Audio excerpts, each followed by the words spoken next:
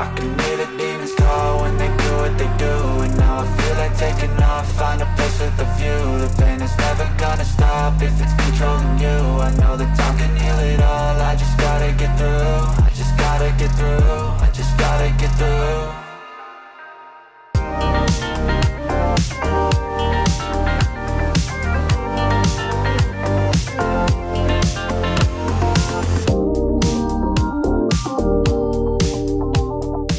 Ladies and gentlemen, welcome back to Perspective with Itu. Welcome back to another illuminating episode. Today we have the pleasure of introducing you to a remarkable figure in the realm of the South African entertainment. Join us as we delve into the life, career and unique perspectives of the extraordinary actress Mona Monyane. She received a BA drama degree at the University of Pretoria. Our guest is an actress whose talent has left an indelible mark on the South African television and film. With memorable roles in popular series like Muvhango and Skeem Saam, as well as a significant contribution to the film Kalushi, she has carved her place in the hearts of many, many, many audiences. Join us right now on Perspective with Itu to explore her journey, perspectives, and her healing journey. Thank you. Mona, welcome to Perspective. Hi. Yes. Yay, I'm very excited. Right? Yes. We've been saying, you must come, you must come, you must come. Yeah. Yeah. And I'm now, Yeah. and now like you're finally here. Finally, yeah. Mona, you were born in Harare, Zimbabwe, to activist parents who were in exile during the struggle against apartheid. Mm-hmm. Can you share with us how it was growing up as a young little girl with your parents, siblings, etc.? Well, so my parents were in exile. My mother found out she was pregnant, had me in Zimbabwe. And then before I was a year old, we came back to South Africa with her as a single mother. So I grew up without my father, right? I think the first time I ever really met my father was when I was 13 or something like that. So it was a single parent upbringing, very supportive, sort of close maternal family. But she did make huge efforts to make sure that I got to know my father's side of the family and I got to visit. So as much as I didn't have them day to day, I did have a kind of an understanding later on as to who I was from that end. But yeah, I really grew up with a very strong Black mother, single parent, cousin, siblings more like. My dad does have biological other children, but I also only met them later on. A younger brother that I love and adore, but two sisters that I've yet to meet. So that was just the gist of my upbringing, you know, a lot of uncles and boy cousins. Yeah. So I was the girl in the family. So it's not always fun for me. They bully you, these people, and but it makes you resilient. But yeah, that was my upbringing, you know, and the challenges that come with growing up without your dad and having a busy mom, and also hareyako skolong, and they see, oh, you were born in Zimbabwe. I used to get called that in primary school. And having to explain why.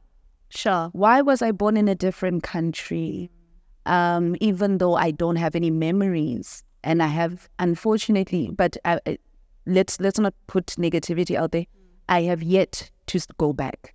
I get it's on my bucket list to be able. I think it's important to go back to where you were born, and just feel when you first entered this world, you know. But I think being born in exile is what gave me a larger perspective of life. So I was always raised to just understand there's more to my existence than just my township or just my country, you know. So yeah, that's the gist of how I was brought up. How was growing up with mommy alone? Did you ever feel like there's a void here? Oh my gosh, yes, you will. You will feel that, especially when you start going to school and, you know, kidi daddy-daughter dance. Or, you know, people have two parents. I think when you're younger, you're not really aware of it as much. But when you really start to conscientize yourself, going to primary school, your friends have two parents, they have a dad in the house, you don't have a dad. You do feel that. And as I said, you know, when you have a single parent who's working and when they're at home, they're stressed out, and you have cousins and whatever living with you, and there's that isolated sort of feeling, you know. So I did grow up with that. Who am I truly? What is my full identity? You know, I can see the parts of me that are similar to her, but what about all of these other parts that aren't? Where do those come from? Sure. You know, so yeah, that's really how it felt. That's really how it felt, and not always really getting to have her to myself as well, because what's about eating, but what that's very you know. So it's not just raising my child, it's raising my cousin's child or my brothers and uncles and family. So she was very, very hands-on in her family, which gave me even more time to feel alone, I guess, sometimes, you know. But you discover your own voice, I guess, through all of that.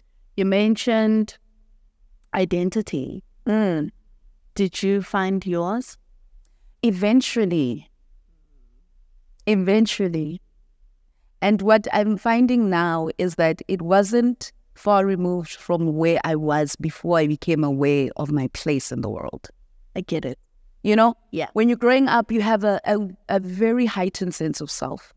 You know your personality, either you're bubbly or you're introverted, either you're a people person or you're not so much, either you're creative or you're more analytical, whatever it may be. And then the more we get exposed to other people, and the more that we get exposed to what the world looks like, and you try and fit into that mold, that's when you lose yourself. And it's that journey then of coming back to that truth, coming back to that inner child and saying, oh, I see you, this is who you are, let's go. So yeah, eventually I did. Even though your father was absent, you still pay homage to him on social media platforms, thanking him for your gorgeous cheekbones and for your siblings. Yeah. You go on to mention that he was absent in your growing up. How does that affect a young girl who only really wants her dad to love her and be proud of her, and more than anything, just be present? Did you ever feel rejected by this circumstance? Absolutely. What I appreciate about my father is that he has given me the opportunity to tell him how I feel about the absence. You know, I was molested as a child. I got into very abusive relationships when I started dating. One was even involved rape, you know. And I absolutely blamed him because he should have been there. He should have been there to put that value system into me, to reaffirm and reassure me as his girl child that this is how a man treats you. This is how a man shows up for you. I was extremely angry and bitter for a long time. I blamed him for a lot of things. And I got the opportunity to tell him how I felt. How I felt he had failed me. How I felt hurt by him. How I felt like he could have been there to protect me and he never was. And what I then got back was not a self-defensive man. I got an I'm sorry. I got an I identify where I've gone wrong. And all I can do now is try and do better moving forward. And that's why I still pay homage to him. I love him. That's my father. I don't think for a child, it's difficult to truly hate your parent. It's you can be very upset at them, but you can't unlove them. Yeah. And I think that's what makes so many people angry. You want to unlove this person, but that's who you are. That's a part of yourself. So when you reject them, you reject a part of yourself. That is, you can't do that. So I made peace with it. I also realized that in strengthening my own spirituality, I was able to replace that hole with something else. Okay. And for me, that was God. Ne?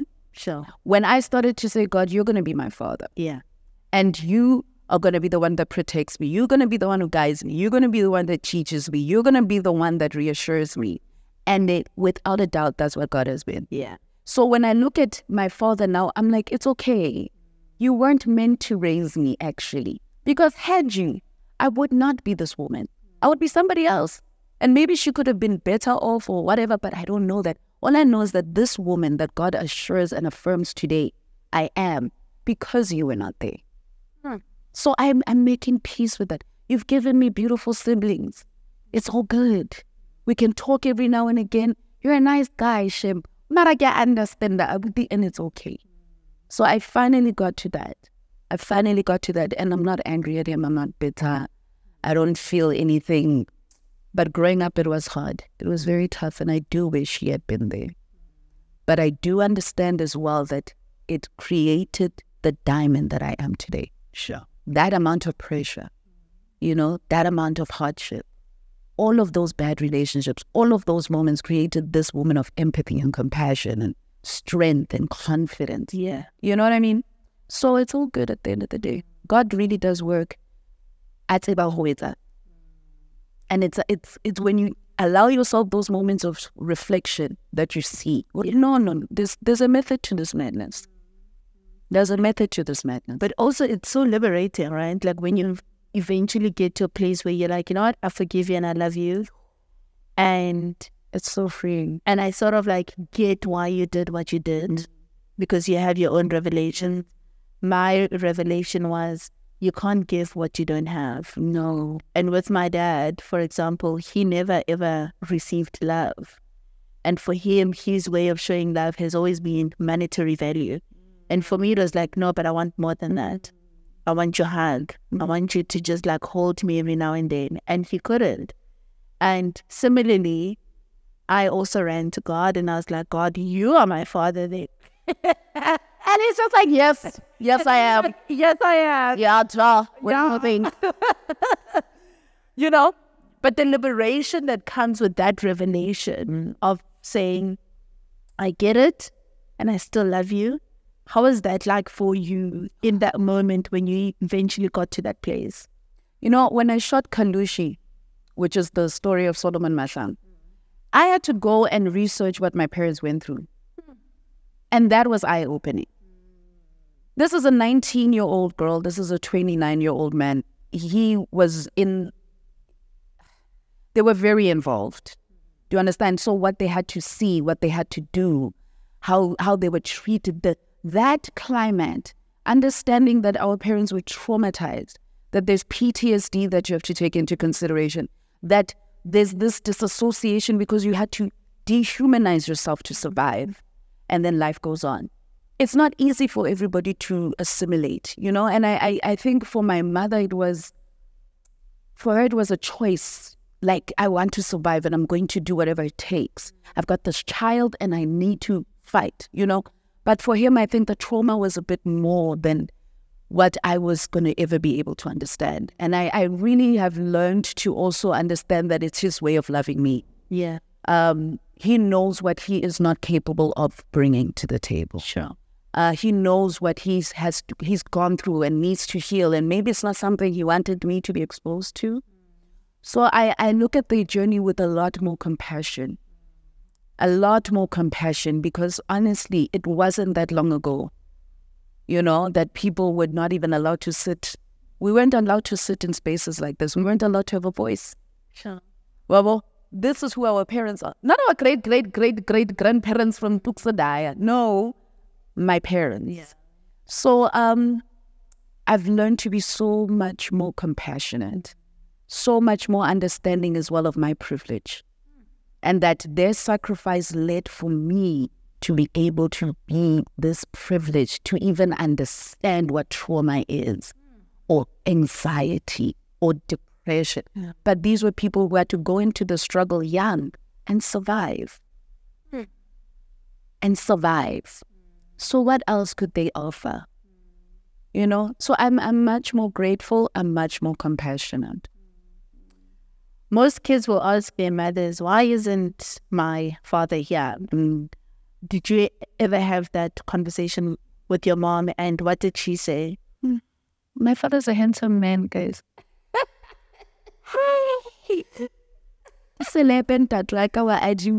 No, let me not disrespect my daddy on YouTube. Sorry, daddy. But Abuti was just, he was free and he fell in love and he had children with other people. And so it was those tragic sort of like heartbreak situations. He got someone else pregnant and she chose herself and she chose her child. And the relationship, I guess, it just ended and whatever the case may be. But yeah, I did have that conversation and then I was like, oh. And then that's how I found out I have a younger brother. So I was like, well, I have a younger brother. he's huge though. He's like my big brother. Yeah. Obviously he's big, but it's like he's my younger brother. Yeah. By just shy of a year. Yeah. That's just you go stage. Oh, Daddy, Rashi. But we love Daddy. We do. We do. How did growing up without a father affect your marriage? You and I have something similar. Girl. Where you grew up without fathers. Girl. And therefore, we don't have somebody to model what a good husband looks like, right? Girl. So now, Ritsana fail. Girl. Do you know what I mean? Yes, see. Yeah, can I please just change my beverage? I would just pick up beverage different, is strong. It's so important for a girl or boy child to have a father in their lives. Our mothers are doing an amazing job, but they can't do it alone, and they are not succeeding alone. I think it's time for women to admit it now. Your girl children need to know from their father what to look out for in a man, what to expect. Thank you so much. How to what is appropriate, what is not appropriate. I absolutely wish I had that. I would say that, honestly speaking, I was swimming. It's like a child being thrown into the deep end of a pool and learning how to swim. That's what, for me, marriage was like. And I would have conversations with my aides about, I don't know how to do this. I don't have an example of this. So we're going to have to figure this thing out together. I'm not perfect. I'm not going to get everything right. But neither are you. Well, but you then are coming in as a very strong feminine energy that lives in its masculinity. And, now here's a man, Lena. What do you mean I have to lean on? What do you mean I have to say? What do you mean? Where's that? So it was a very confusing time for me. It was an extremely confusing time for me. And I think, I'm taking the time to understand what that dynamic is about, because in the failure of that marriage, I realized there's a problem here. There's actually a problem all around with the family unit. Sure. And we need to really start interrogating from both ends of the spectrum, what's going on?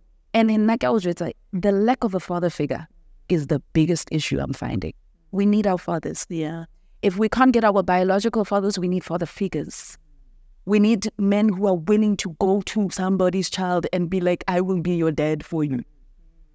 I will teach you to love yourself, queen. I will teach you, king, how to carry yourself upright. How do you talk to your wife? What is a husband? What is a husband? This thing you're guy.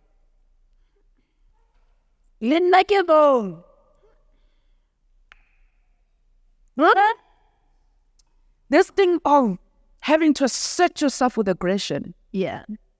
And then when as a woman, if you were not raised by a man, it's very difficult to have a man try and reprimand you or try and have some kind of authority over you because you don't know that language. Sure. So it can come across as oppressive. It can come across as abusive because you're out here going, excuse you, who do you think you are? Yeah. I don't know this energy. I don't know. So you learn in so many ways. I think to understand that there are men who are very masculine, shame one that. How give way say, you know what I mean? Or have a very authoritative and domineering spirit, and you can't be offended by it. You can't ask it to listen itself for you. You just have to own yourself. And then there's an organic transfer that happens there because God ordained this thing. I get. He's the one who created this thing. So this dynamic is going to work in this way. So I had to learn. I had to swim for my life. Way,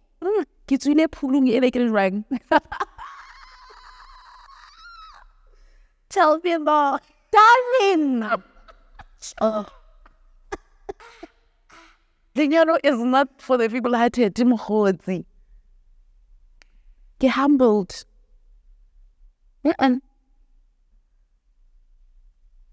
Like a from Palinyar. Talking is from. I understand why there's marriage counseling. I understand why there's a couples therapy. I understand why all of these systems exist, because you need help. You need a community when you're married. And if you try and do it in isolation, which I think maybe that was my issue as well, when you just try and do it in isolation without support, without guidance, without actually going out and getting help when you realize maybe communication breakdown, or when you're going through trauma like we did, you know, the loss of a child and all of these horrible things, when you do not offer yourself that opportunity to actively work at it, it can very easily fail. Yeah. It can very easily fail. It's very easy for a marriage to fail. You have to work at it, both of you together. Equal enthusiasm, equal consistency, you know? But for me, I just feel like I got married too young. I was 26, true. How am I going to baby get? Mrs.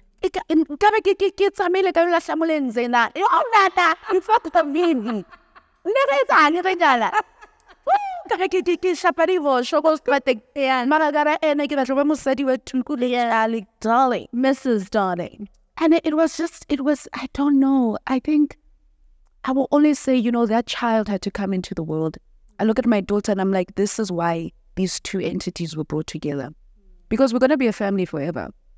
That's also what I think people need to understand. When you marry someone and have kids with them, that's your family for life. You can divorce them all you want. That is your family for life. And if you love your child, you are going to work at your relationship with this person forever.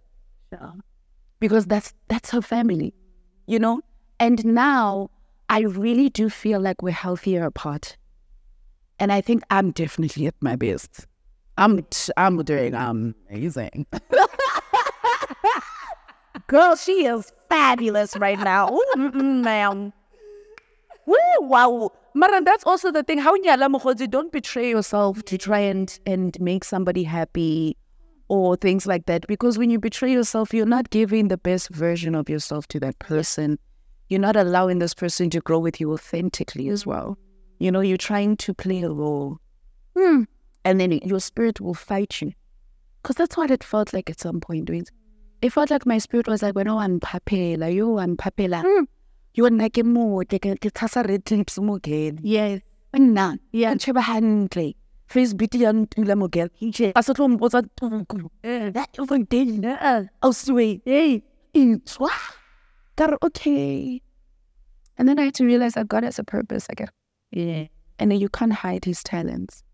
Hide it almost sebetsa. O tlo sebetsa ana taba ro rata mang ha ka kana.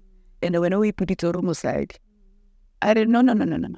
Proverbs 31 woman. Humble sebenza kill. So it was just that beautiful thing of like breaking apart, because divorce is disgustingly painful. Yeah. It's a horrible, horrible situation. No one gets married to get divorced. I had a side, yes, nobody builds a family and you just show me in love. You know me. Yeah. Yeah. Kelly in love. Yeah.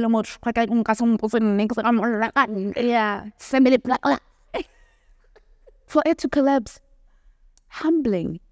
Sure. But I also realized I was arrogant. I was very arrogant. And that's why I think Mudimu always will test you. Don't ever think it's you. And if you think it's you, I'll just take it back and then you can start from scratch no matter how. Hey, I'll take what's mine. So I was very arrogant to give Fafata ring to me nunca some potinics. Killing me sees, give an the advice. Yeah. How to get a man 101. That's why I'm telling you. Yeah. Get a nonsense. Kind of humble to get you as kissing, but also never mind. I think it's sorry. I get it and they get it for that. I get it. Well, but we had a Hadi before we even got married, so I think we knew what our purpose was. And I think when I got pregnant with Amani, it was a panic mode because the judgment, I don't want to be a baby mama. What would I wrong with me? Like, God is the one who has to say, this is your husband, and it's very clear from the beginning, and there's no confusion. But if God says this is the father of your daughter, then this is the father of my daughter, that's where it's going to end. I'm not saying God is saying we must just defile marriage bills left, right, and center, but I'm just saying that if you really take things for what your spirit tells you they are, you avoid a lot of drama. But we are working on it now, which is what matters, I guess. Yeah. It's so hard, girl, but we soldier on. Oh, wow. So you got married in 2016. Yes. And then you spent 5 years together. Yes. With 2 children. Yes. Baby Amani was born on the 16th of November 2017. And unfortunately died 7 days after the birth. Can you take us through how that day unraveled for you? How that day was for you? What was happening? Where you were when you heard the news? She died in my arms. Earlier that day, because I had said to myself with this pregnancy, I'm not going to be clingy. I was very clingy with Ahadi. I don't want help from anyone. I think I'm going to go back to that formula though, I've decided. But I was like, no, I'm in a household. I've got other people there. Let me quickly go out, get a meeting, get a futa. Hake kuta now is a bit cold. So I'm wrapping her, I'm doing skin to skin. She starts to hyperventilate. Take her temperature is extremely low. I didn't realize then that she was hypothermic, right? Because I get we always test for fever. We don't test for when is cold. Yeah. And when one is cold, you warm them up. Heater, blankets, skin. She then started hyperventilating. I tried to calm her down. At some point, she was still. And then my baby's heartbeat stopped. I put my ear to her chest and her heart wasn't beating. And the thing about that child, she had a very strong heartbeat. She started moving like 3 months. I could feel her with that one. She was already popping. I was popped by 4 months. Like she was always busy. I think she was letting me know that this is the only time we're truly going to have together. You know? Oh, my baby. So she passed away in my arms. On the way to the hospital, mucus is coming out, you know? So I'm there in a gown. I'm naked. I have this baby clinging. Someone help me. My baby can't breathe. We go into the ER. They worked on her for 45 minutes. 4 steroid shots. At some point, I was kneeling on the floor. And that time I wasn't praying. And I'm calling out to my ancestors. I'm saying, help me, help me, help me, help me, help me. At some point, I heard my great-grandmother saying, Pahama, Utuwanak. And I just stood up and I left because I understood that my child is not going to wake up. This tiny little human being. And then when they brought her to us, she had like aliping chemo from all the pressure from the CPR. Her rosy cheeks, where's my girl? It's cute. Alepunkis. Wanole had my hands with the lines, identical. That was a lot for me because it felt like I birthed myself and I buried myself. Sure. Ne? But when that happened, Ausi, life changed. That was my rebirth. Because when I gave birth to that child, I had a near-death experience. After the placenta came out, so this is me, I'm in the bathtub, wana utuile placenta yazwa, and then the bathtub went red, and my midwife was like, why is there so much blood? I remember standing up. This is what I remember. I remember standing up, getting up. I walk, kiri 1, 2, 3. How it's like it was my 4th. Kutla, disetso, kuta, unkasisi ngwana. I look behind me, and I see my body in the bathtub. I go back, I sit down, and then I go into my body. My body temperature dropped, and I was hypothermic, and now I'm back. Now I'm here. I did not know what had happened until my baby passed away. I did not know what had happened until my baby passed away. Now you almost went. So do you understand how profound this is? And the chaos that surrounded that birth. There wasn't happiness in that home. There wasn't peace in that home. Surrounded by chaos, I was a shadow of myself. I couldn't recognize who I was. But when I got pregnant with this child, hey, I can, you know, as a mother, your hormones are different. You are, with her sister, I was leisurely, like, you know, but I was so psychic at the time. I just knew things. With her, I was self-caring on another level. I used to do my hair. I used to post all the time.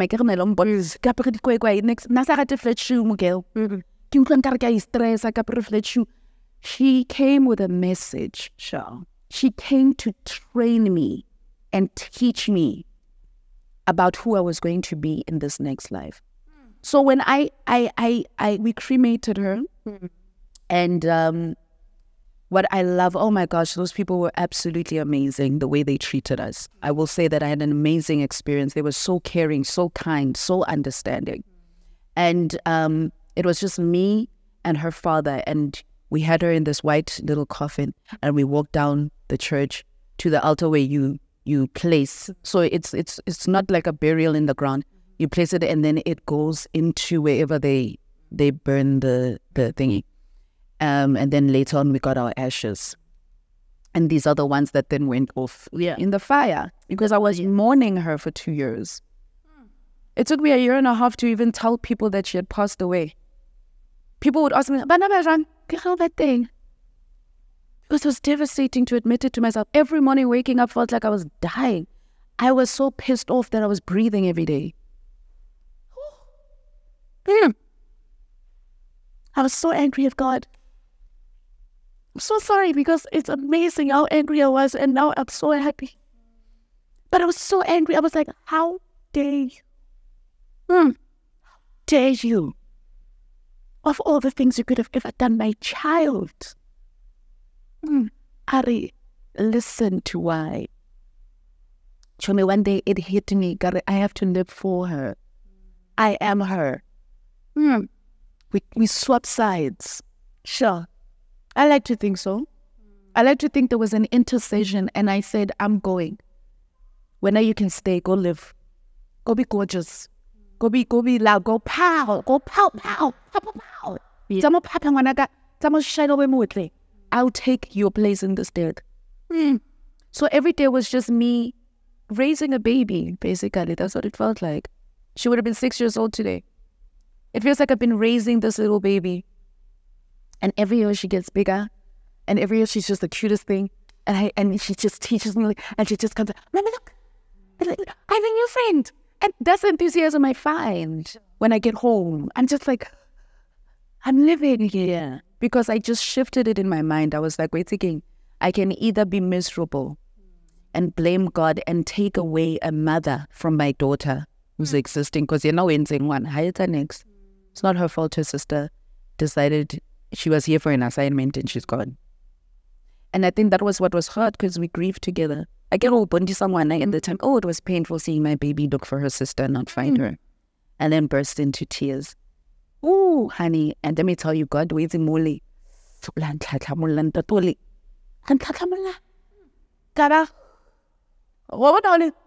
Yeah. Yeah. How na form? How more to oh, sure. And that's when he was like, are you ready to know who I am? I remember sitting with Wendy. Who is God to you? Because I'm figuring it out. Because I'm very inquisitive. And I'm very intentional. God, I'm figuring it out. I've asked him. He'll show me. Papela mudimu, darling. Papela mudimu. Ang karabantade. What today? Ke khobana chon. Abuti o. Kadula kar okay, wait again. Where you go, I will follow. Yeah. How sanataba long karakosanu urubatong getang, it's fine. Ke understand the hore awena. Wait bataba how. Wait bataba how. But I will still say, please be kind to people who have lost kids. It is a pain we learn to grow around. It's not a pain that goes away. It's indescribable to bury your own child. But I do thank God that she passed away in my arms. I don't think I would have ever been able to find peace had I come home and she had already passed on. I felt like she waited for me, to be completely honest. I said, okay, no, when my mommy comes, I'm going to go in her arms. That's the safest place that she could have passed away, is in my arms. And that's why I understood, okay, even though you had to take me through this pain, you know me very well. Because you know I would have been number one Satanist, devil worshipper, number one. You convert, if I was not there for the person, it would have been a problem. I would have been angry. Sure. But I got to the point where I was like, you know, even though you walk through the valley of the shadow of death, my rod and my staff, they will comfort you. I will lead you by the still waters. He's like, Wanaka, you had to go through this. But please see how I made everything possible so it could be as easy as possible. I knew what you needed in order to go through this. You needed her to take her last breath. Just like she took her first breath in your arms, it was my arms that she took her last breath in. And I would not have had it any other way. Not any other way. I still call her and I say, you know, in my prayers or whatever, and I say, baby girl, when you're ready, come back. Mama still wants you. I want to look at the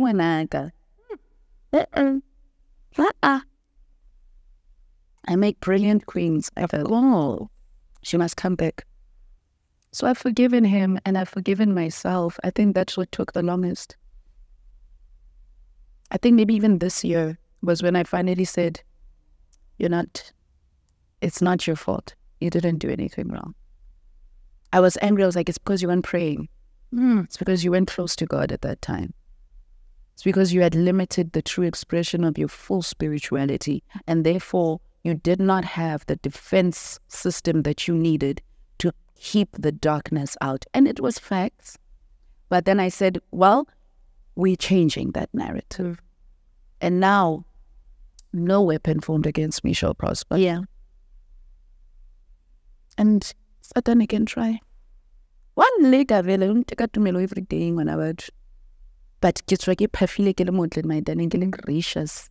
Because the father that I walk with, I've had links again, and I had to walk through this darkness to understand.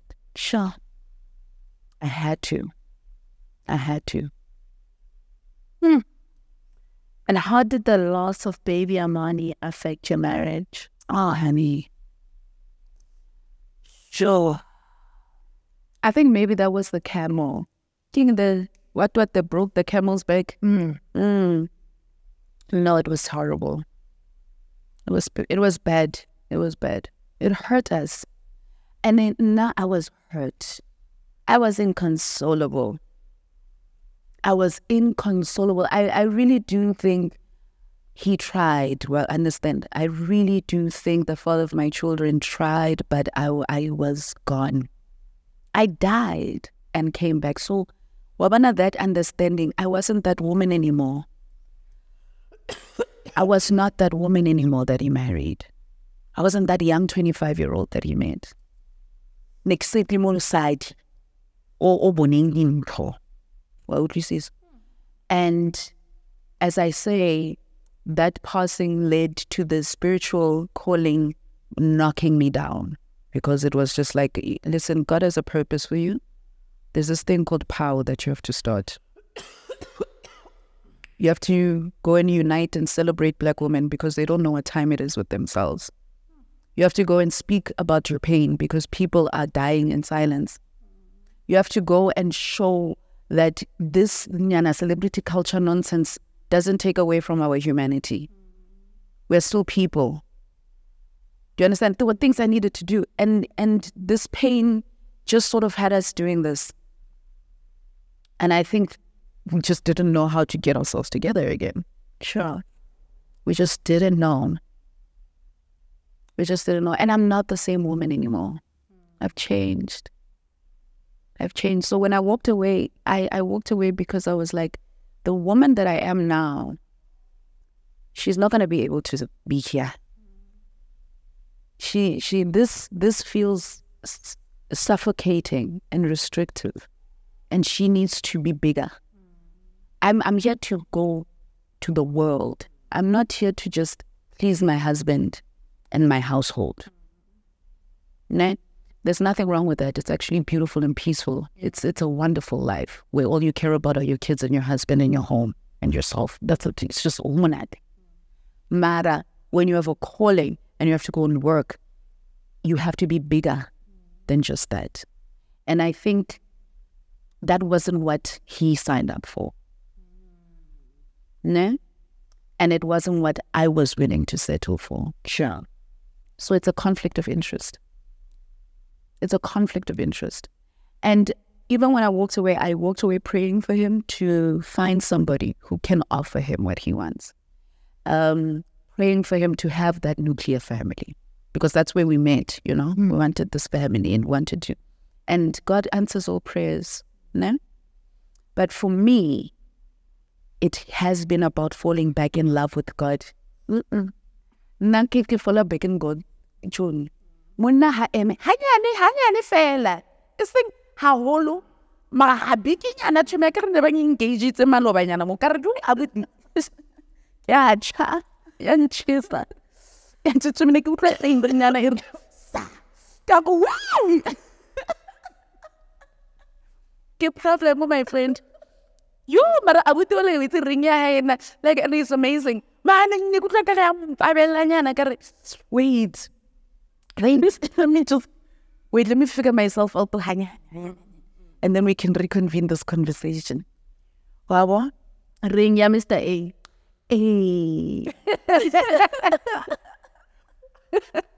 You're gonna get there. We're gonna get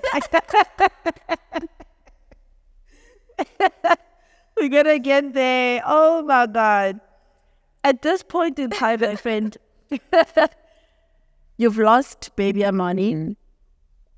And now you are now rediscovering yourself. You are now finding who you are now. Yeah. And you're like, I'm actually born to soar. Right. Yeah. I'm born to fly. But that comes with a divorce.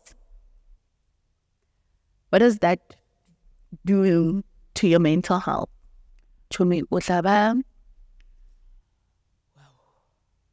If I say that I've seen Kototun losing my mind, or maybe I have lost it and I didn't realize I had lost it. No?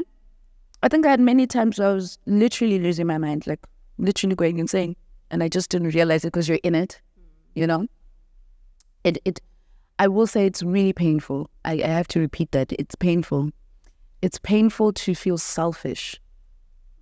It's painful to feel like you're destroying your family.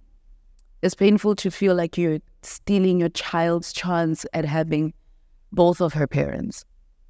It's painful to feel like you're betraying this man that you said you would stink by through thick and thin.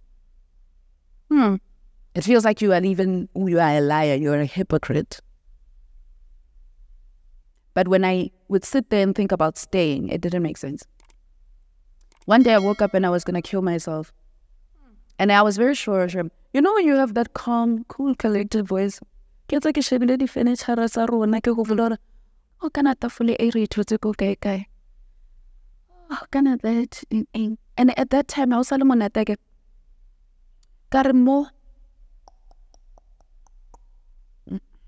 I don't want this life. So what's the option, death or making change? So I had to make a change. And in order to make a change, I had to kill everything that I thought I knew and relearn from scratch. I had to relearn myself. I had to relearn my belief system. I had to relearn what I thought purpose was, what I thought family was, what I thought marriage was, what I thought it was to be a woman, what I thought it was to be a mother. And the first step I did was to say, please raise her. Be the father. Be in your child's life. I think the first thing women do when they get divorced, they take the child with them. And then you are still suffering the grief and you're still finding yourself back on your feet and you're putting your baby through that. Whereas men, it's easier for them to move on. It's easier for them to, have children again. It's easier. They do it quicker. But that also gives your child that normalcy, And I thought to myself, being a mother and being selfless is saying to my child, have that experience. It might not be me and your dad, but have that experience. And then know that I'm still here. But what is most important for me now is being a good mother. It's not about being a good wife. It's not about being a good wife. It's about being a good mother right now and loving myself. And if I couldn't love myself as his wife, I had to change that. I didn't love myself anymore. And it wasn't so much about him loving me, but I didn't love myself. I wasn't happy with myself. And that relationship is between me and God. So I'm betraying God to keep a marriage. So I had to really sit down and be like, okay, Miguel, this is painful, but we are going to push through. And it's not without resistance. It's not like there wasn't a fight. Or the fight doesn't end. Battles and wars. Yeah. Oh, show me. Oh, a battle is a lot. A battle. But you will battle. You will fight. You will whatever for what you believe in. For what you believe in. And now I 100% believe that this is what I need to do for me. And it makes me a better person. It makes me a better mother. It helps me show up for my purpose. It helps me shine my light. I can sleep better at night. And that's just facts. And I think we have to allow ourselves that thing, I'm not going to apologize for showing up for myself. Sure. That's just what it is. And baby will ask, why are you and mommy and you and daddy together? What? My darling, because that's just how it worked out. You'll understand when you're bigger. I talk to you like an adult. Ne? That's why I suddenly feel so when I got shame. Genius, baby. Oh, yes. One day when I get these conversations we will have right now, trampoline.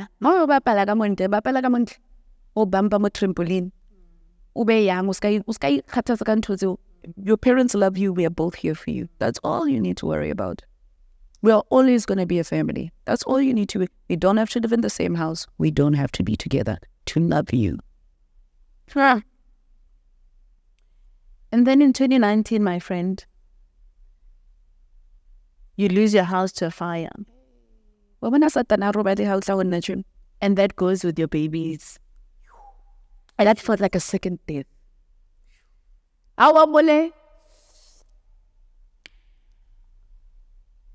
That, I can look at the furniture, the clothes, the what.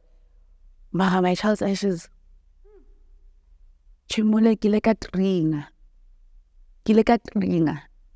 I was like, how are you trying to finish me, God? Ultra manly to me when you open it and you're licking the corners. That's what God was doing with me. But why did that happen? I was mourning every day. I used to have an altar of her and I'd sit in that corner every morning, every night and cry. Every morning, every night, just sit there and cry in that corner. And I feel like that was her saying, now I'm trying to rest in peace. When every day you must come and re-traumatize yourself. I died once, Mama. Sure. Why do you keep killing me over and over and over and over and over and over and over again? In your own mind, in your own spirit. Why do you keep going back to that day? It's gone. And you need to free yourself. You're depressed, you're drinking too much, you're not taking care of your body, you're not taking care of your skin, you're not... Jimmy, you know how Sekhu-Pedi is school, no? Some days you just don't even want to bath. You're not brushing your teeth, you're not... Wait till you're just a shadow. Gravitating, doing the, surviving for one or more. Surviving for one or more, but when? What's happening with you? So it was another wake-up call. Healing comes, I say to, my queens, that it's a journey, not a destination. Because it comes with all of these different stops along the way, where you have to learn something new. You have to upgrade the system. How you get a software upgrade on your phone. That's what healing does to you. So when that fire happened, again, there was God showing up. No? Stressful. Get home insurance, guys. Get home insurance me. No, patala home insurance me. So we are waiting for them to do the investigation, find out what's happening. Show me, this is my family home. It's not my marital home. It's my family home. Well, understand that. I'm sitting there going, this has hit my family. This, whatever stubbornness that I'm going through, whatever inability that I have to just be brave and live according to what God is calling me to do, is attacking even my family. So what am I saying I'm going to do, Batho ba Modimo? Ga bona God a restore mokgosi. Our abuti a restore, ha restoreha, ha ba restored. Wa understand that? Okay. So what you're trying to show me here is that how not to hlulan. So naka pininyana e ya ka e. Hanka o tshepa ka yona. You are showing me in front of my eyes that you can restore a burned down house and rebuild it better than it was before. We upgraded, even modernized. This color, I don't know. Can I just, and let me see that handle? Yeah. Can you the girl? Because God was like, I want you to understand me. I actually need you. Wait, when you need to sit down because I'm stubborn. And if you don't make logical sense to me, it's going to be very difficult for you to penetrate. In here, you don't just listen. You also want to see. Okay, watch. Because how is close now. So watch, and then you're going to start hearing what I have to say.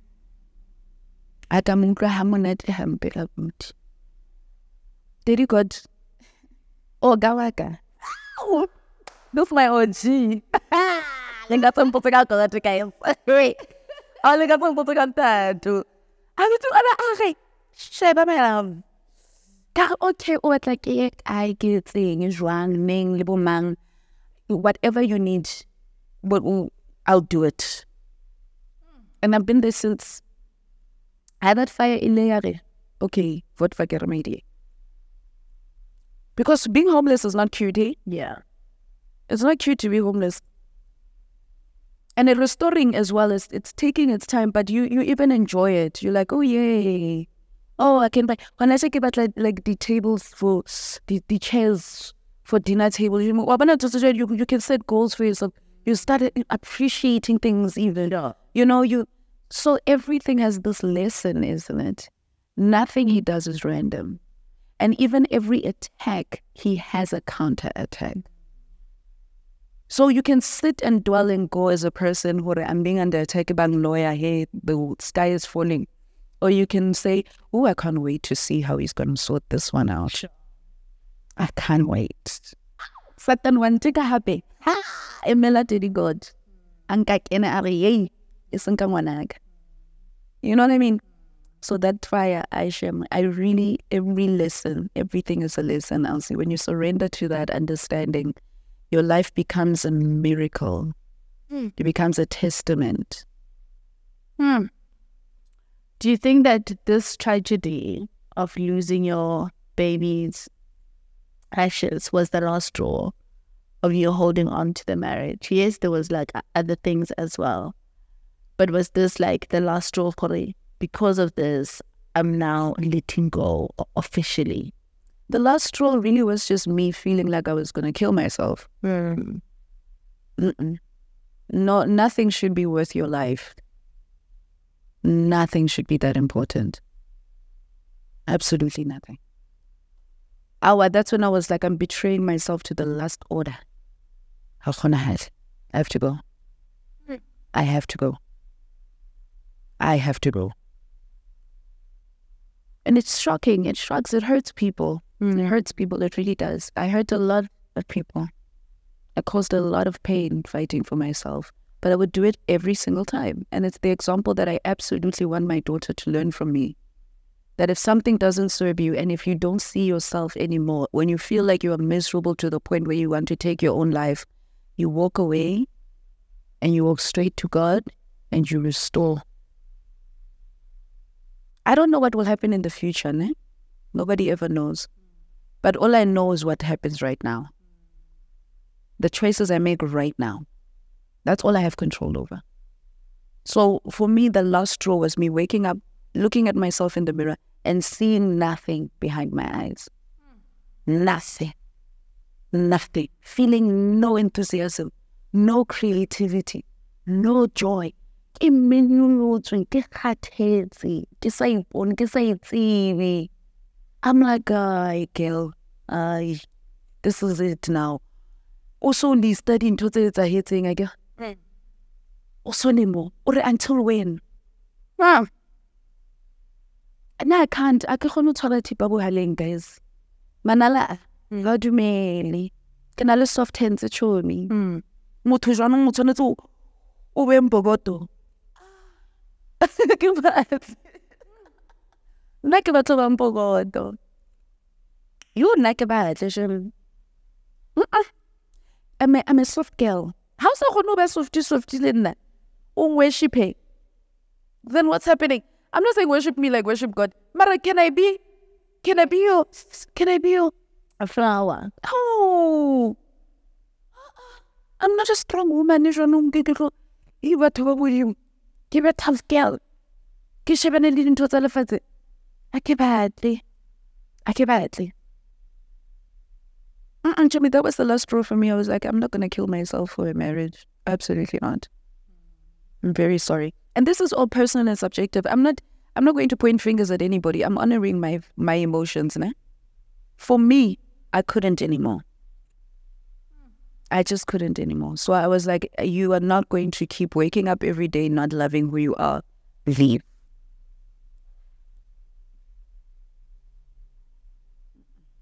Wow. Were you abused in the marriage? Not physically. Not physically. I think that from both ends, verbal abuse. I'm even gonna take full accountability. I think that as especially as young adults, we are unlearning a lot. And communication amongst each other is so horrible sometimes, you know, where you can be very mean to each other, or you can raise your voice instead of sitting down and just communicating properly. I'm still unpacking a lot of what was going on there for myself. But what I've also decided for myself and for my own journey of healing is that when it comes to the father of my children, I will give him the respect that is due to him as a father of my children. I do not mind talking about the lessons I've learned to empower myself as a woman, but I will not do it at his expense. That's a conscious choice I'm making. I'm not going to dog him. I'm not going to throw him under the bus. I think that marriage was challenging for the both of us. And we both have a lot to take away from it and sit down with. Yeah? And it's fine when you're amongst your friends to chat colloquially and express your emotions. But I'm very conscious of the fact that this is a public platform. And I will not have my child one day watch me dogging her dad. We both had something to own.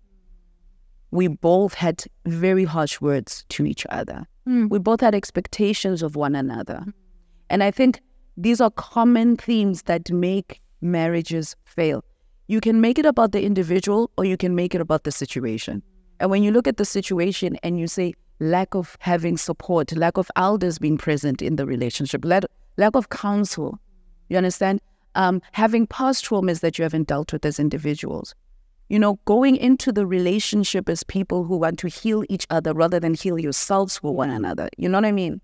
All of these things, industry, whatever, inconsistency, finances, all of these things, at the end of the day, they add up. They add up at the end of the day. And then you find yourself in a toxic situation and you have to negotiate, am I going to soldier through it or am I going to walk away? I walked away. A lot of people soldier through. Some people get to a point where it's beautiful. They can own what they need to own and they can get the help they need and their marriage survives. Some people, it becomes disgusting. It becomes horrifying. And then bodies are leaving the place. Sure. Do you get what I'm saying? So for me, I think also it's like when you feel as if your partner no longer holds you in that place of protection, where maybe you have antagonized them to the point where now it's aggression that you get every time. You get to that stage where you're like, I'm bringing out the worst in you, you bringing out the worst in me. And we're just we're trapped in the cycle where we're not happy. We're not happy, and we're not connecting like we used to anymore, and we're not getting the help that we need. So what are we going to do? Are we going to leave it, or are we going to do something? And for me, the doing something was for me to just say, let me just leave it. Let me just give it to God. Let me give it to God. I've got kids with you. You're going to be in my life forever, but it doesn't have to be in this capacity. It's not working. Unfortunately, I cannot be what you want from me. You cannot be what I want from you. Let's just leave it. You know? Let's actually just leave it. And I loved what you said after the separation. And you said that you still believe in love and you still believe in family. And then you meet a new mystery man, Mr. A, Don. And you fall head over heels over Mr. A. And at some point you're ready to remarry. Can you take us through that journey of meeting Mr. A and how that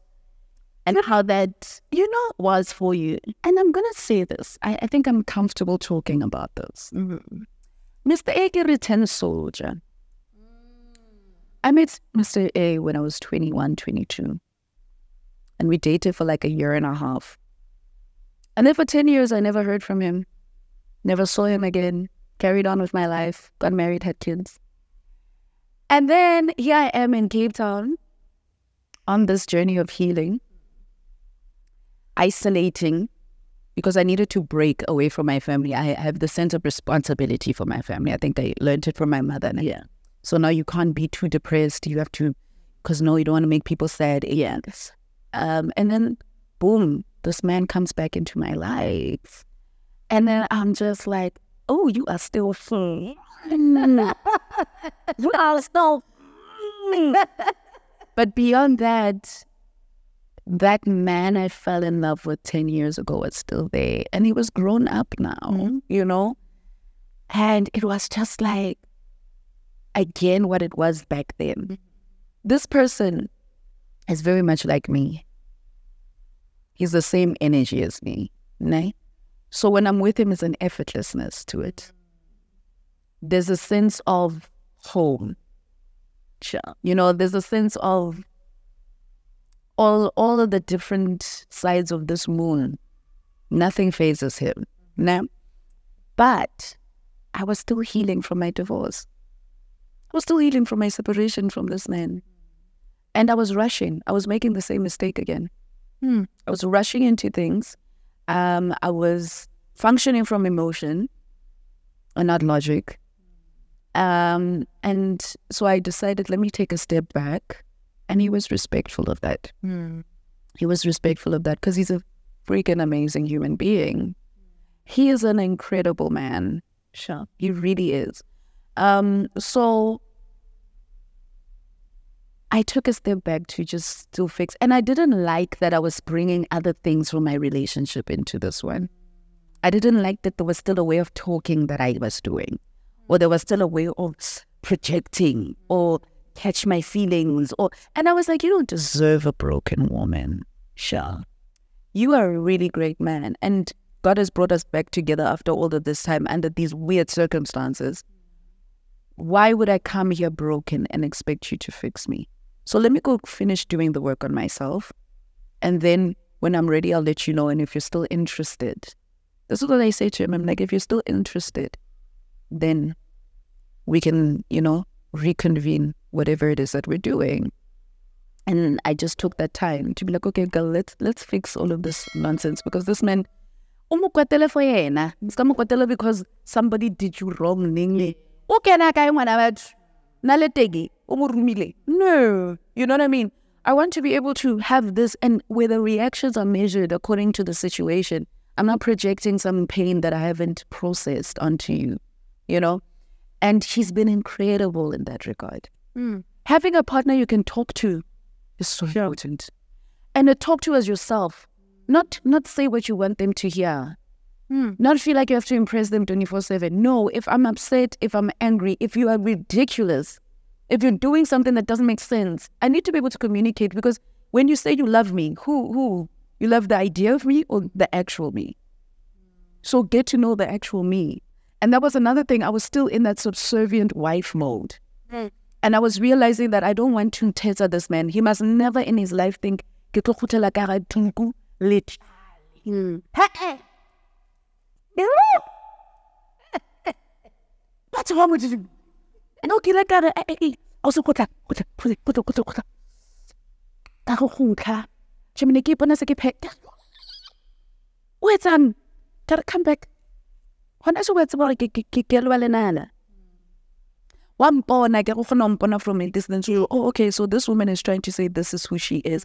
And if I'm a man in her life, either I'm accepting and I'm adding value or I'm leaving her alone. Yeah. But what I'm not going to do is come and then try and make her submit to me in that oppressive patriarchal way. And then I'm expecting a housewife. Sure. I cannot be a man's housewife. Firstly, I really do enjoy living in my own space. Yeah. Comonat. What's about Tafula we bear so my dear is so how to banili and up in there mutomu wood. Ilimo washing basket. Ilimo washing basket day. And up in the imo. You gasayana he would and tringis. And then I come just like this thing of me now I have to pick up after you and then I have to clean and then I have to this after that. Because I get what chaka trim. How jola wa chak o tsamaenya na dibekenya no o bele motho wa hao o mmono o re o jwang ka go bona ntho e o etsang. You've got the wrong station, my dear.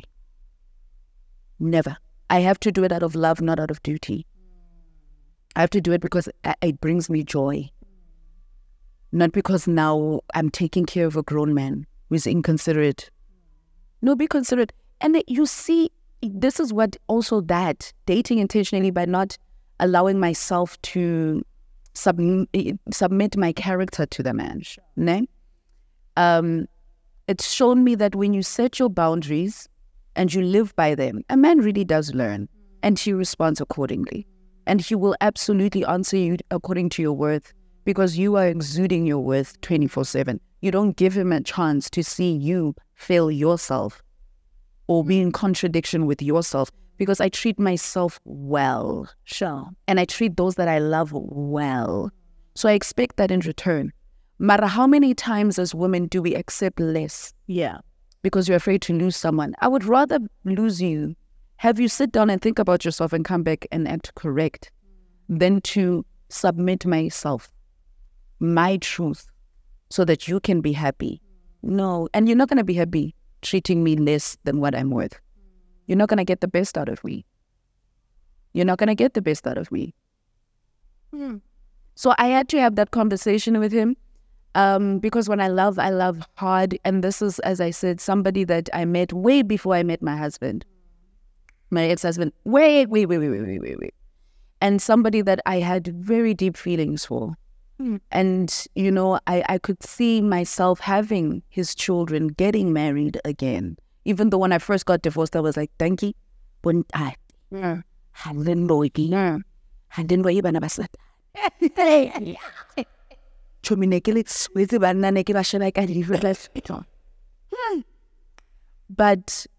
this one gives me hope in the male race, Shem. And then not from an over-romanticized perspective, which is also where I was coming in at. Not from realistic. You must see a man for his faults, see him for his truth. And then know what you say when you say, I love this guy, you know. Know that he's not perfect, or know that he has a past, or know that he has stories. And I think taking the time as well, we don't take the time to get to know each other really well. So that's what that was about, honey. Sure. I want to read this to you. Okay. My depression and anxiety got to a point where I wanted to take my own life, she says. I started my journey to healing to ensure that the darkness couldn't win. I took the time to painfully process all of my trauma, my past, my insecurities, my sense of inferiority. I took the time to process the lies I told myself, one by one, because I wanted to be someone my baby could look at and say, I want to be like my mommy one day. How has that journey been for you? phenomenal. Or rather, let me say,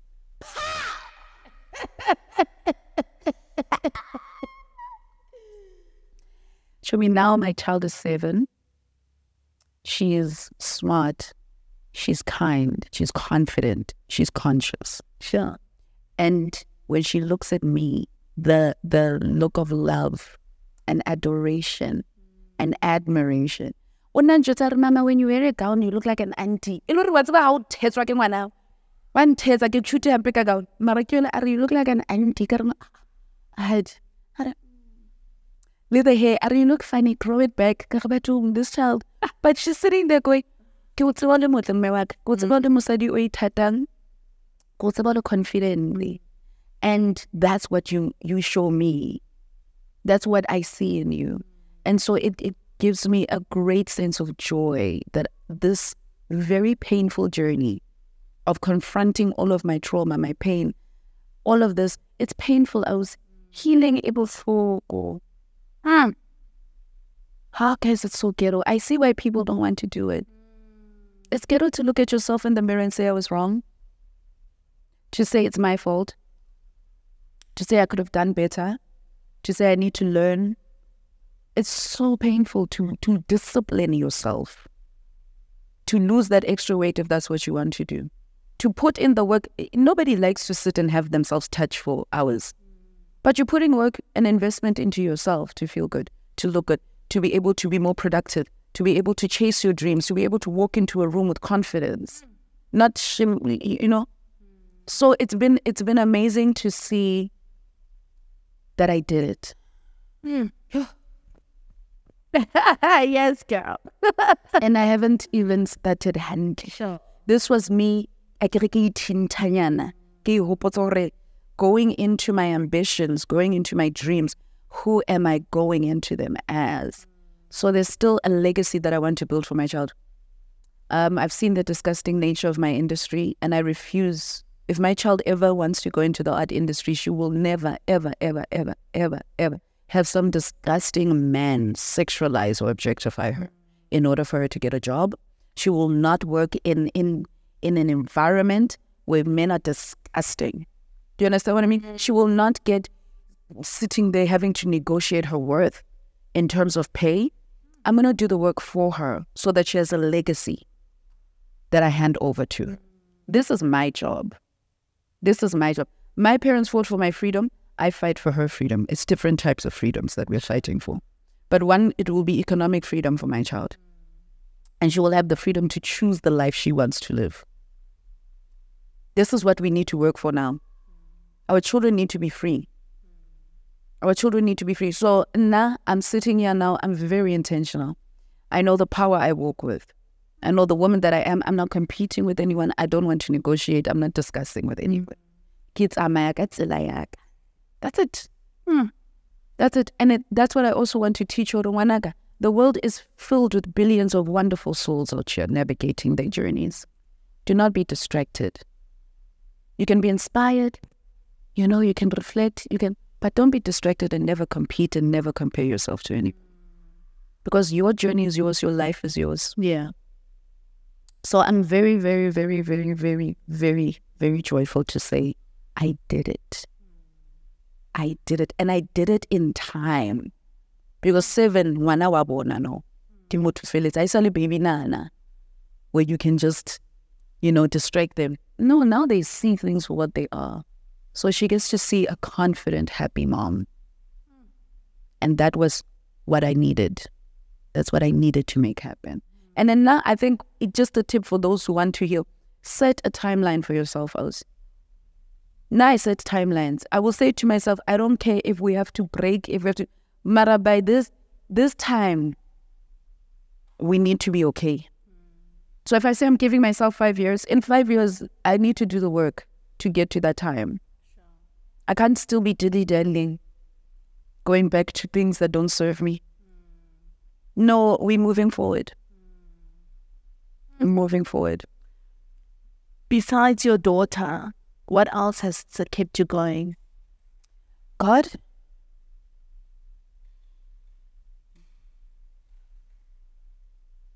That's it. God and my ancestors. Ah. And how do you prioritize self-care? Oh, I protect my peace. I protect my peace. I leave the house only for things I want to leave the house for. You cannot make me leave the house in jail. I don't chase anything. I don't chase a single thing. I sit in prayer, I sit in reflection and meditation, and I don't chase a thing.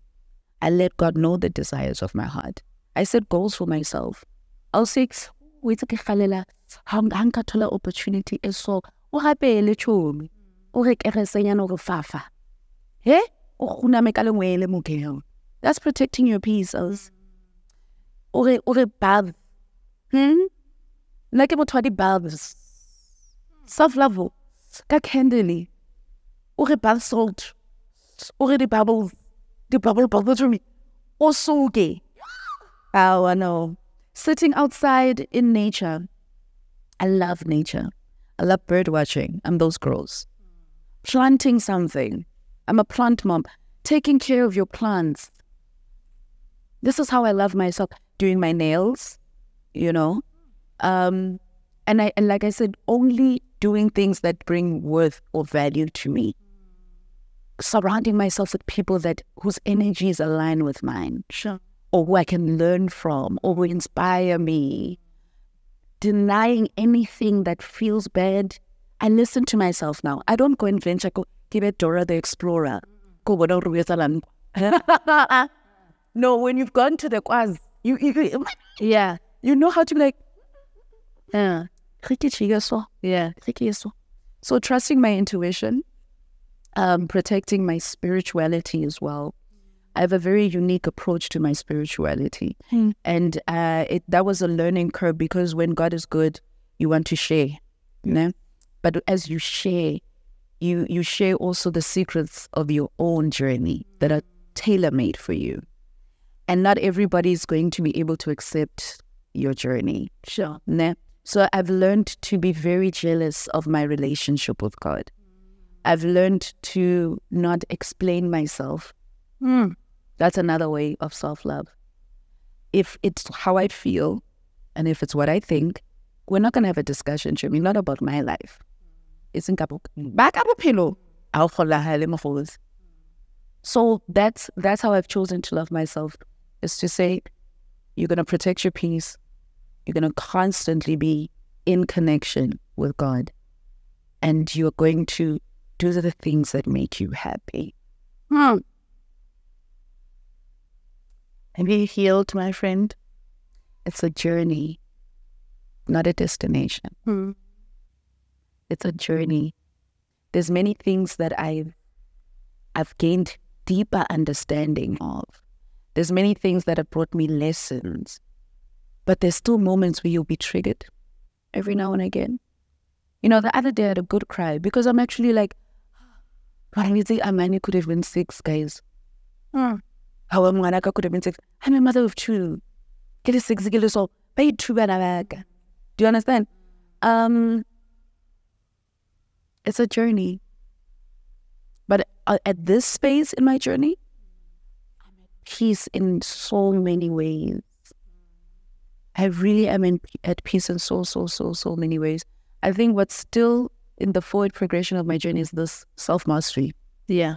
It's just continuing to self-master. And still, those stubborn bits in my mind fighting against those things. Be like, okay, let's get ourselves together. Let's actually stop doing this. Let's actually not be lazy, man. You know, do that business proposal. Yeah, and if you don't know, go ask help. Yeah, little things like that. So I think you always healing certain layers, and you're going to continue to heal as you go, because life also continues to happen to us. But once you have those tools, it becomes a smoother journey for you. So I think the hardest journey is identifying the tools that work for you. But once you have them, you are more confident moving forward. So I'm confident in the tools I have moving forward. Sure. If I am Amani right now, what would you say to me? I love you, I love you, I love you. I love you. That's all I can say to my babies. They know, and I do go, I love you too, Mom. And then I'm like, I've done it. You know, when your child knows they are loved, you have succeeded as a parent. There are many children out there who don't even know if their parents like them, let alone love them. I want her to know that I love her. I love her so much. And I thank her for her life, for those beautiful 7 days that she gave me. Perfection. The world was created in 7 days. Sure. And she came, she went, and she left me with a new world. If I am your ex-husband, what would you say to me? Do you go back drinking, Abud? Can I get a refill? Drink a minute, drink ya, guys.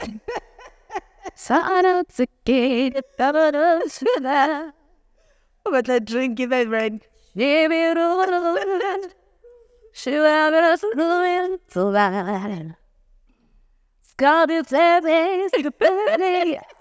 She won't show. I tell her what I'm like. Are you waiting? Guys, all jokes aside, this is the man who taught me how to drive a car. This is a man who gave me confidence to approach a business for the first time and be like, do you guys want a brand ambassador? This is the man who gave me my children.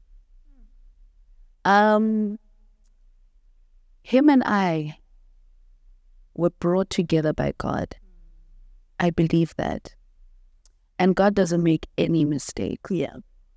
And I honestly have learned a lot and continue to learn a lot.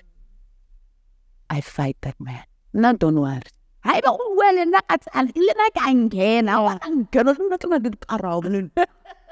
But I also realize that in that there is something there, that tells me that we are always going to love each other. Sure. I'll always love that man.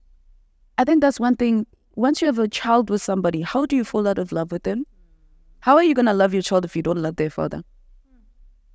I'll always love that man, and I take my hat off to him in the efforts that he makes to be a good father to his daughter. I still have my notes, and I let him know.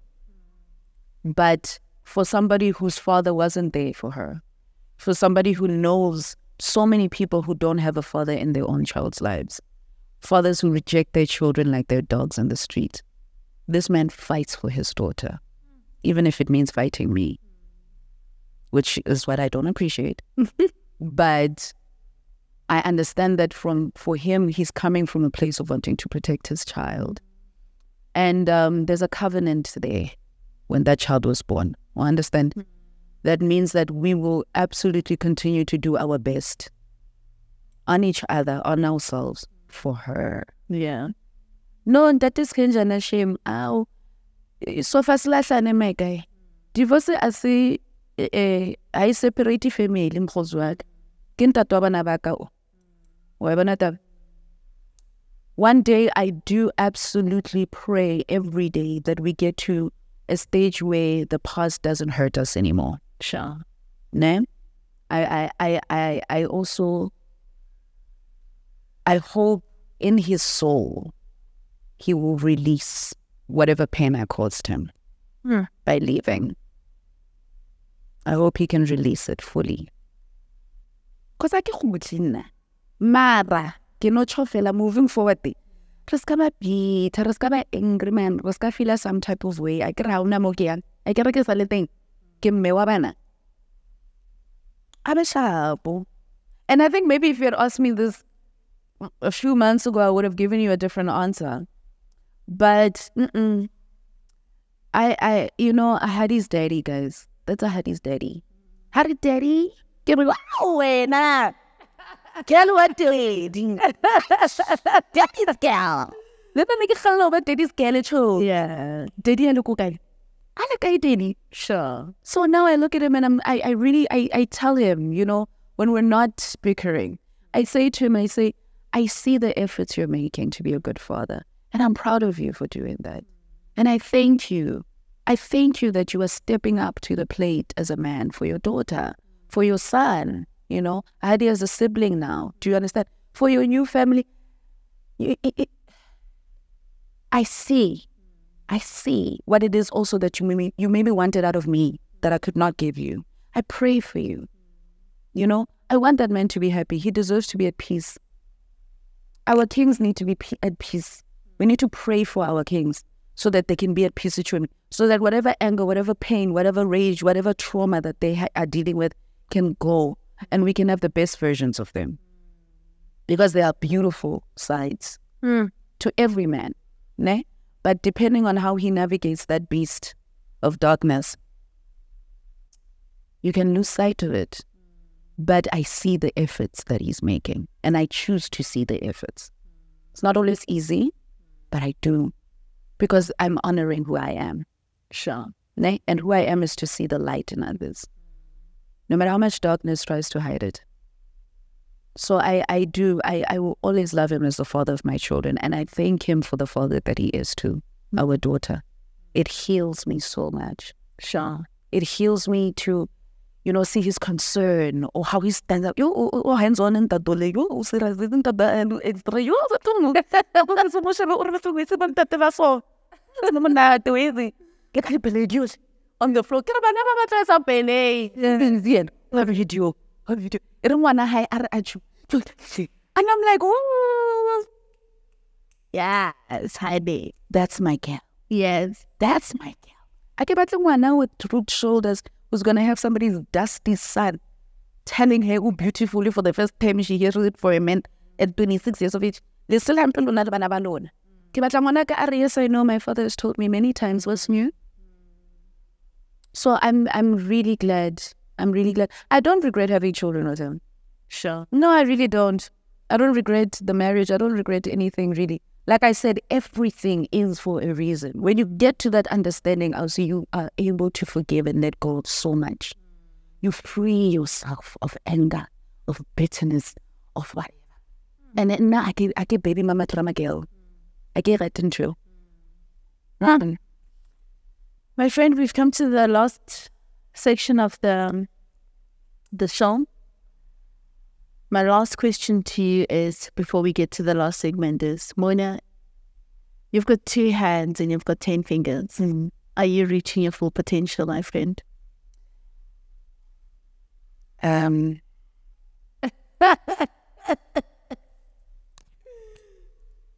We are here. We are at 6.5. Mara 3.5 for each one. Yeah. No. And then let's come back na hagi chilete lebo op. Yes. Let's come back let's not have a boza. Had a lick kill it. Yeah. Mahua and habit. Yeah. Let's come back. You must calm it. Right now I'm at a 6.5-ish. There's still a few things that need to, but yeah, we're getting there. We're getting there. All right. Now I'm going to ask you your perspective on various items. No? All right. What is your perspective on spirituality? Oh, life-saving. It's the anchor of humanity. What is your perspective on freedom? Subjective. It's a personal thing. You must define it for yourself. What is your perspective on power? Ooh. It's a drug. Be careful with it. Approach it with humility. Otherwise, it's all wrong. And then you will let you look. Get you. What's your perspective on beauty? Self-defined. And absolutely beyond skin deep. My friend, I want you to please take that mirror. Okay.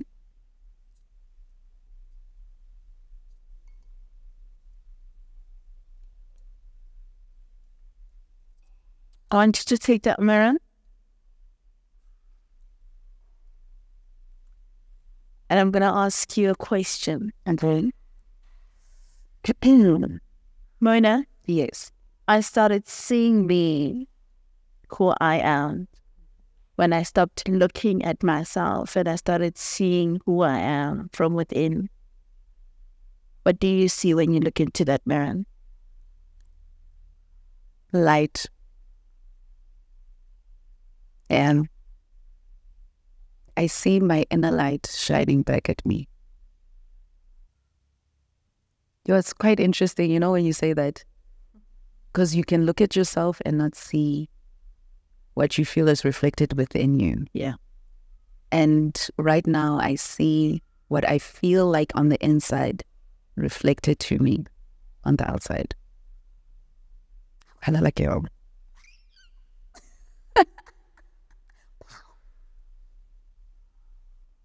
Le motla ba chomi ke bona the face of Africa re boeng net. Yeah, honey. Sure. But yes. Oh, I love it. I love it. I love it. I love it. Can I put it down now? Yes. Yeah. Oh, I haven't asked myself that, eh? I'm seeing it even in the eyes. Man, it's the girl from inside. You start seeing her from within. Ew. Who is Mona from within? Who are you? What about how am I like almost seriously? It's thing happened to me. Sure, my friend. Thank you. I haven't had a self-reflective moment like this in a while. Sure. Outside of my head. Yeah. And then being reminded of the different podcasts that I have been invited on at different stages in my journey, and realizing that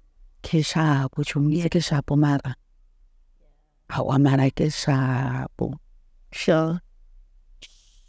Thank you, my Asian. Thank you, Mama. Thank you, Matanaline. Thank you, my friend. Halala.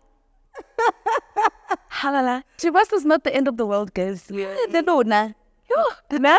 Hanke little healing, hanging. I can. You relax, you get panicked.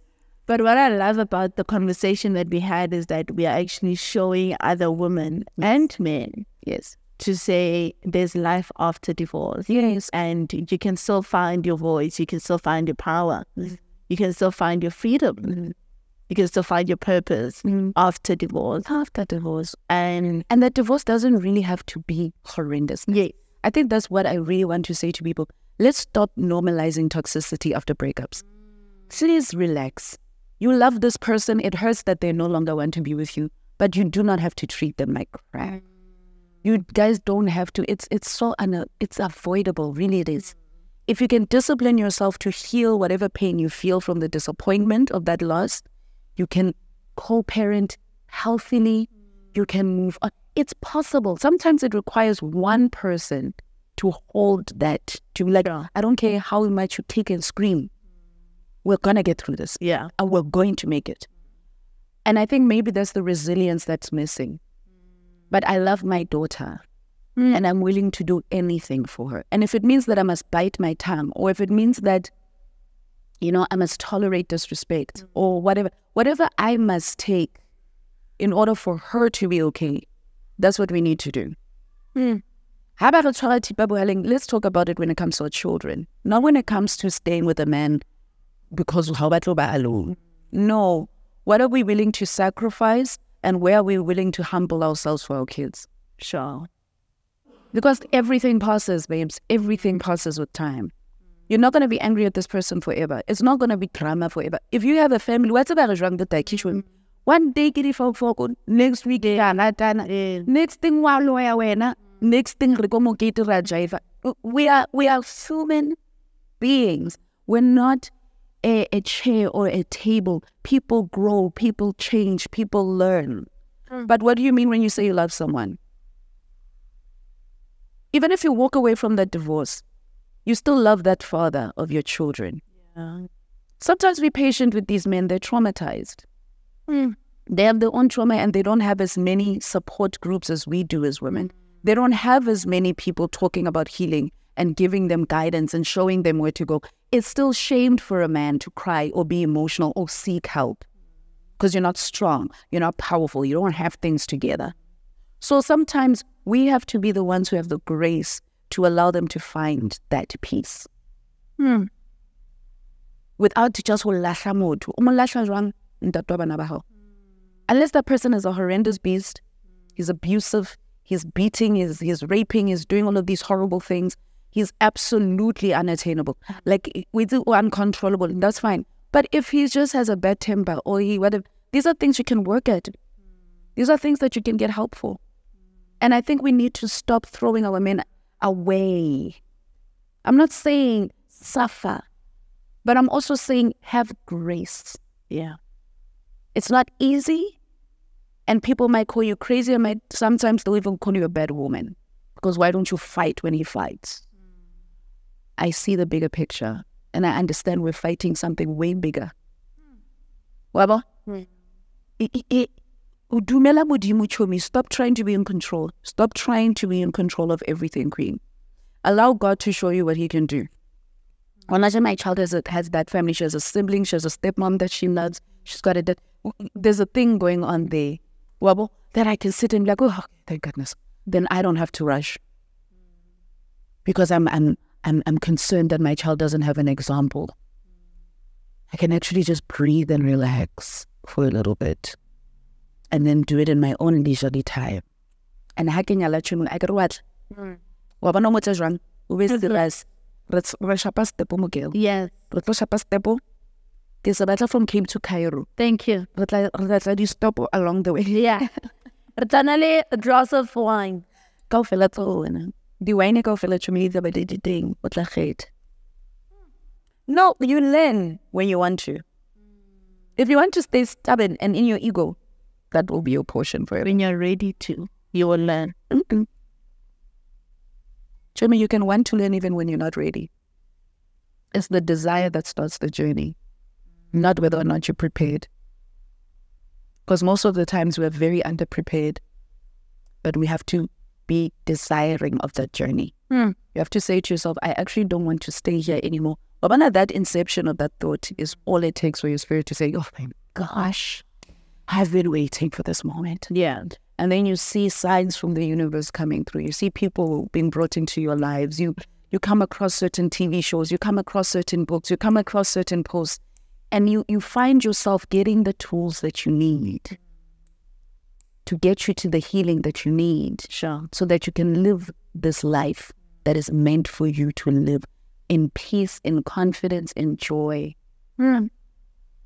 It's so sweet here. And then you'll kick yourself going, why did I take so long? Timing. Yeah, I'm with him. Go on, attitude. And this episode was brought to you and made possible by 7View Pictures with their state-of-the-art video and sound equipment and Vela Creatives with their top-of-the-line post-production, powered by IS1s. Mona, this camera over here. Yes. Tell the people what you have going on. Tell the people what they should be looking forward to. And yeah. I know we're airing next week now. Yes. Oh my goodness. If you haven't gotten your tickets already, I'm going to be in Valcom, Free State, with the gorgeous Queen Lindiwe Kizani of the Royal Kizani House. And we'll be doing a beautiful high tea session where we are talking about how do we build ourselves in order to build each other.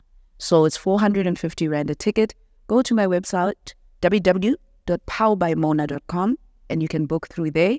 Or go to my Instagram page, mona.monyane, and then you can find the poster there for further details. I will absolutely always announce on my website if there's anything coming up. And but yeah, go to Instagram to me and laugh every now and again. Mara on the ground, only God knows. But as soon as he lets me know, I'll let you know. All right? Oh, I love it. Thank you. Mona, candle tried to burn me, my friend, you know this? It also tried to ruin me. Yeah. But that very same candle lives within me, and that candle is shining bright. Yeah. And I'd like to say to you here today, keep shining, my friend. You're doing well. A queen recognizes a queen. Yeah. Halala basadi ba Modimo. I haven't get a tribute when I'm doing. I guess. But thank you so much. Thank you for having me. Thank you so much, my friend, for coming. What a beautiful conversation. Oh, so beautiful. If I get you lady out, I can go sleep now. Of course. Can I actually go home and sleep? What about? Thank you. And from me, Mrs. Sekhu-Pedi, keep your perspective alive. What? Bye. Ciao.